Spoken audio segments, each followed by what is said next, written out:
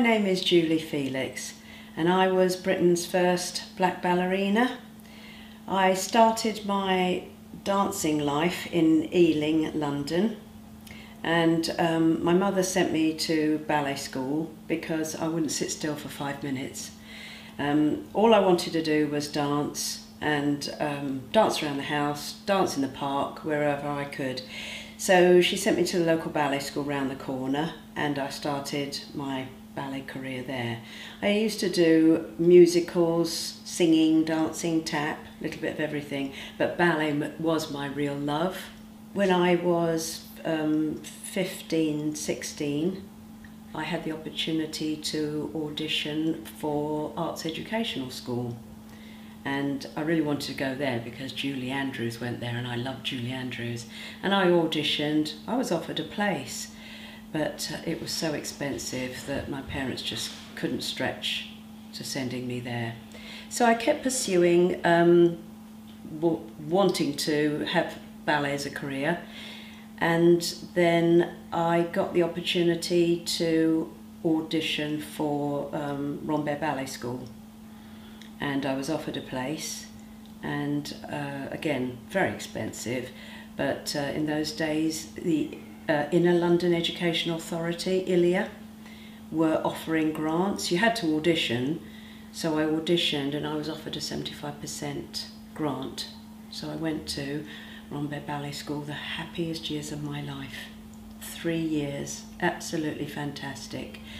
Right at the very third year, the director of the ballet school sent myself and one or two other dancers to be extras for Rudolf Nuriev's Sleeping Beauty.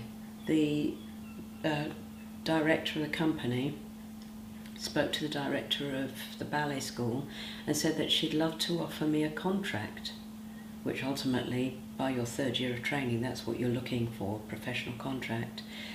But because of the colour of my skin, she said we can't have a brown swan amongst a whole lineup of white swans. It wouldn't work. We can't give her a job. At the time I was absolutely devastated. I thought my world had come to an end. I didn't know if she said no to me, who else would have me?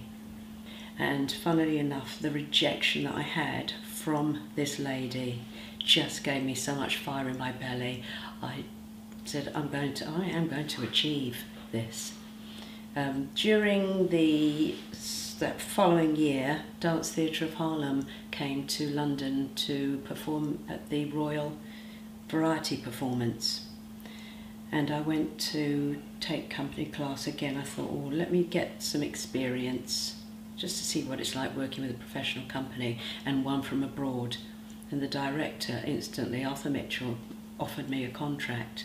The company used to travel all over the world, but all over America as well. Dance Theatre of Harlem was started by the assassination of Martin Luther King. Arthur Mitchell was the first black principal dancer in New York City Ballet. And when Martin Luther King was assassinated, he decided he needed to do something to honour the man himself. So he decided to start a ballet company and went to different schools, different dance institutions, and began training young dancers and built his own ballet company, which became an internationally acclaimed company, which is why he found me in England. But many of the places that we went on tour to, we did encounter problems. One very scary place, we went on tour to the south and we were due to do a week's performances. As we were going into the theatre, the Ku Klux Klan were marching through the centre of the street. It became so dangerous that we had to cancel our performances because, I don't know if you've ever seen any pictures of what the Ku Klux Klan looked like. Well, in real life, it's the scariest thing, and they're marching, burning crosses, and shouting out abuse. So the director said it's not safe for us to put on a performance, anything could happen, so unfortunately we had to cancel. I was living in Birmingham at the time when COVID struck, and my husband and I had spoken about always wanting to retire and live our lives in Cornwall. Both of us, when we were young, were brought by our parents to the seaside, and for me, having lived in London, it was always Devon and Cornwall.